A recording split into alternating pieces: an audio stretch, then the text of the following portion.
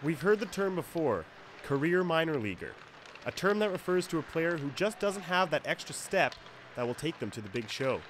Manitoba Moose forward Marco Rosa is no career minor leaguer though, at least he hopes not. Although he still hasn't gotten his shot in the NHL, the 28-year-old hasn't given up on his NHL dream. You know, obviously my agent's talking to Vancouver and trying to get something done. I love this city and I want to be back here, but your ultimate goal is to be in the NHL and to play there. So I mean, I don't know what will happen for next year. But Rosa was drafted in the 8th round in 2001 by the Dallas Stars. Since then, he's bounced around the American Hockey League, suiting up for the Milwaukee Admirals, the Providence Bruins, and the Houston Aeros, before signing with the Moose last offseason. Coming to the Moose, Rosa had no idea he would be counted upon to be the team's top center.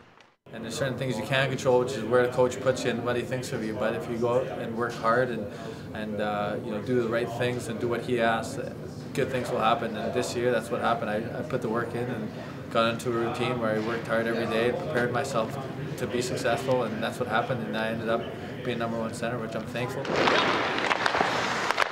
Head coach Scott Arniel was impressed with Rosa's play in last year's Calder Cup playoffs when the Moose defeated the Aeros, and was thrilled to have him join the team. He believes Rosa still has a shot of making the jump to the NHL if he can keep playing the way he has all season. I think he is a player that has the capabilities of playing up there. I think that his game over has gotten a lot better in the last few years, and I think that there's people in the NHL who will notice that.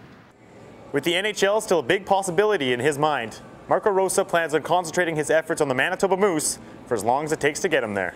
Dave Turnbull, RRC Sports.